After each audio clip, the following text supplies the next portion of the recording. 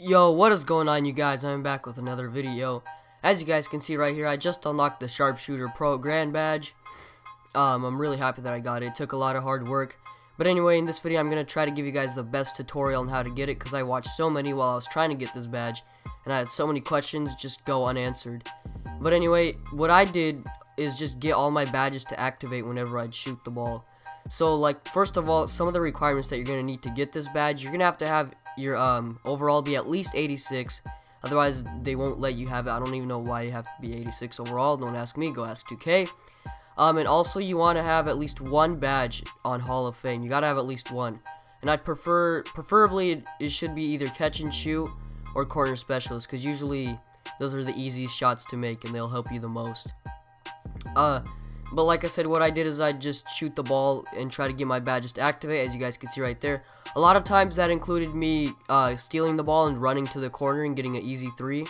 But what you'd really want to do if you're gonna try to get this badge is put your time on 12 minutes for each quarter, and then make it on rookie. Don't even try this like on any other difficulty, because if you do, you're gonna have a really hard time getting this. Like, you're gonna spend so many hours being wasted. So just do it on rookie, grind out for like 8 games, which is I think how much I had to do, because I literally dropped 130 points almost every single game just to get this badge. Making around 43s a game is what it took, but at least I didn't have to spend like my whole rookie season trying to get this badge.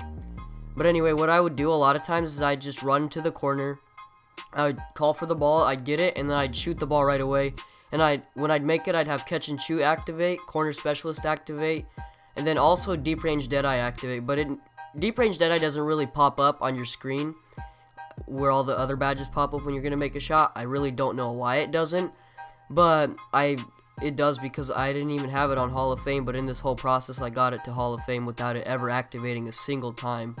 And the same is for limitless range, except it did activate all the time, but I ended up taking so many deep 3s that I got it to Hall of Fame. But once you guys do all that and you guys get your once you guys just start shooting the ball a lot and getting your 3s to go in with the badges activating, you guys should be set. But like I said, it took me around like 8 games to get this badge. It's really helpful. It did activate a couple times in the game, but it activates always whenever you get hot. So it like goes away, and then like, I don't know, maybe like 3 or 4 minutes later it'll activate again in the game. But it doesn't make you unstoppable, as you guys saw there, because I missed that shot, and it was a really bad shot. So it's super helpful though. I wish I recorded this my part gameplay that I had earlier, or after I got this badge, because I got like a really deep 3-pointer from around half court to go in when I got this badge to activate. So it's super helpful, guys. Trust me, you're not gonna regret trying to get this badge. It's absolutely awesome, and it's just gonna take some hard work. But if you guys just grind out and do what I said, just go to the corner and catch and shoot, or even deep 3s, because you can get easy steals, especially if you have pickpocket, which isn't really that hard to get. You only need like, what, 50? I think you have to poke the ball out 50 times, and you just get easy steals and just run to the corner. But yeah, also a lot of people say that there's some other requirements for it, as you guys will see right here in a second. They say you have to have all 5 badges, but I don't even have my mid-range Deadeye badge, because I never really went for it. But yeah, it literally took me like 70 points a game just to get this. They say I had all 4 badges on Hall of Fame. I'll show you guys in a second right there. I didn't have my mid-range Deadeye, I didn't need it. So you don't have to have all 5 badges, you just have to have 1 at least on Hall of Fame. And then also a lot of people said that you have to get your what's called your mid-range or 3-pointer maxed out, like have both of them.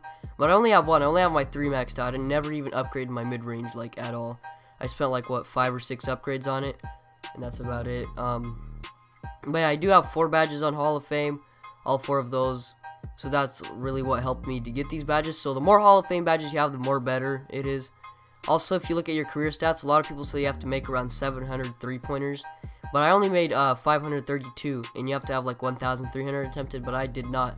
So it's not necessarily how many 3s you make, it's more so how many times you get your badges to activate. Because if I'd like drop 43s and I'd get my badges to activate around 3 times on almost every single 3, then I'd basically get my badges to activate around 120 times every single game. And so if the requirement is like 1,000 times that your badge activates, then I got over that pretty quickly, as you guys will see right there with my stats and stuff. So yeah, a lot of these websites will tell you like their own opinions and stuff, but you don't need that. It's more simple. It's just more so about getting your badge to activate. Here you see my mid-range is only a 69 overall, and my three-pointer is maxed out.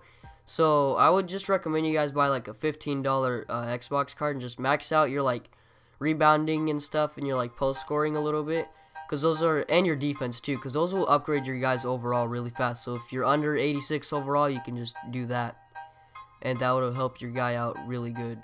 But anyway, you guys, I hope you guys did enjoy. Leave a comment below if you're like having trouble with this, and I'll try to answer you. But anyway, it's RNF here. God bless every single one of you guys, and I'm out. Peace.